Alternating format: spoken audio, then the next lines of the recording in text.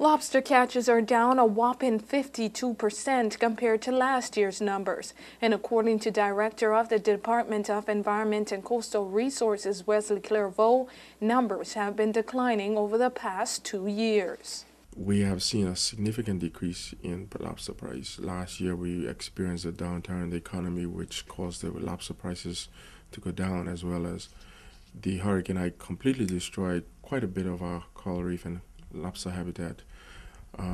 The season so far started out very dismal, to be honest.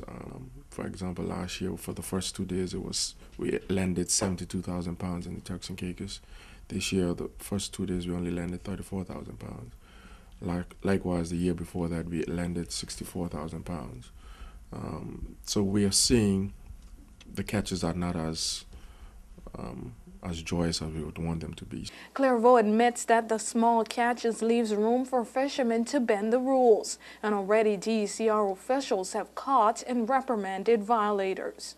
We have from the very first day, and before that we were doing some active patrols. We so far have 2 cases so far since the season opened with regard to persons using bleach to catch lobsters out of the rock, and also with another case dealing with undersized lobsters. So yes, we are taking these matters very seriously. We understand that the economic crisis is on and that individuals are tempted to go out there and break the rules. We would encourage them not to.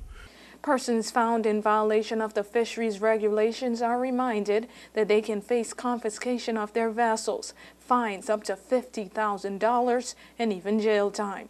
Fishermen are also reminded that they must be properly licensed in order to collect lobster, and fishermen aren't the only ones being warned.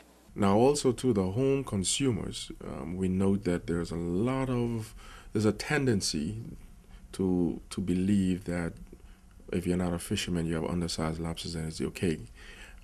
You have a lot of people going by the dockside begging lobsters and getting lobsters. Being in possession of undersized lobster is also illegal. DCR officials are currently on high patrol in order to catch offenders. Complete copies of the rules and regulations in relation to lobster gathering can be found at the DCR office on the Lower Bight Road. Or for more information, contact the DCR's office at 941-5122. For WIV4 News, I'm Joy Del Trail.